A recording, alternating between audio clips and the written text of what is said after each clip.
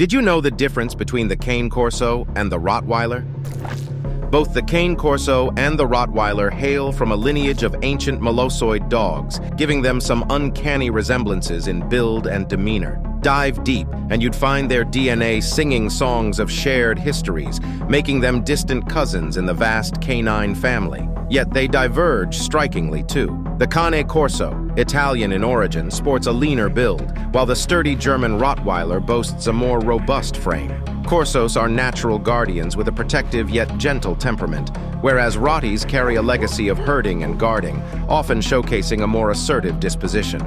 Which one tugs at your heartstrings more, the Italian elegance or the German might?